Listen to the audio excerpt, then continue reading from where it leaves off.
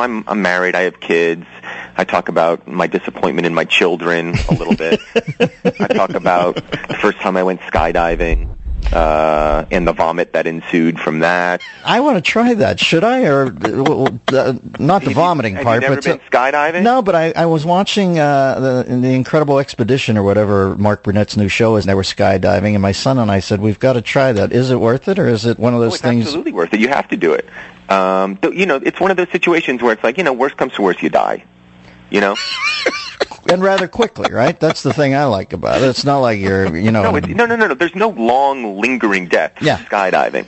It happens very, very quickly. No, but what if you're unfortunate, you're one of these guys who lands in soggy marshland, and you live and end up like Captain Pike from Star Trek for the rest of your life? Well, but then you've got a story. You've got